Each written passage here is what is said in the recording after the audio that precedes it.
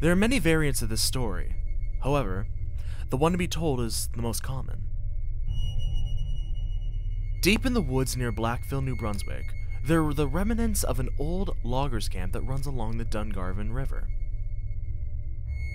Back when the camp was still functional, there was a cook by the name of Ryan, who prepared food for the loggers. However, he was quite different from them. So, while the loggers were busy spending their money, drinking, and gambling their nights away, Ryan chose to save his wages in a money belt around his waist, which he was saving for his poor sick mother.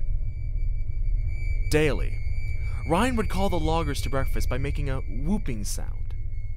It was loud and heavy, and the loggers always came running. For lunch, he'd pack them bread and salt pork. At night, he'd call them again for dinner. It was routine for a long while, and the loggers were content with it. So, it was odd on the one day when they did not hear Ryan call for them for dinner. Their worst fears were confirmed upon re-entering the camp late that evening to see Ryan's lifeless body on the floor, with his money belt missing. The only person present at the time of the cook's death was the boss of the camp, who asserted that Ryan had simply fallen ill and died. But the loggers were in no place to direct blame, as a storm was closing in.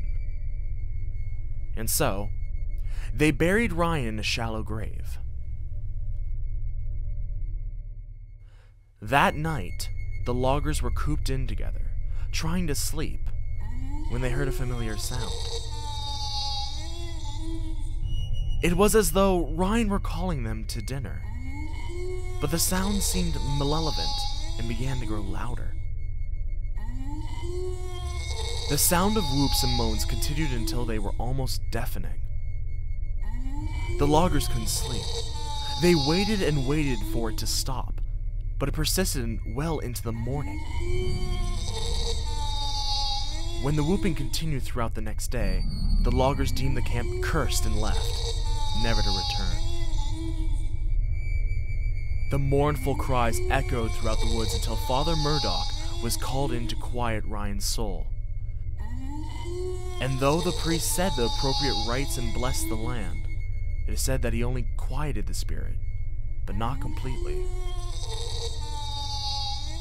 And so, those who camp in Dungarvon are said to still hear the whooping cries of Ryan late at night.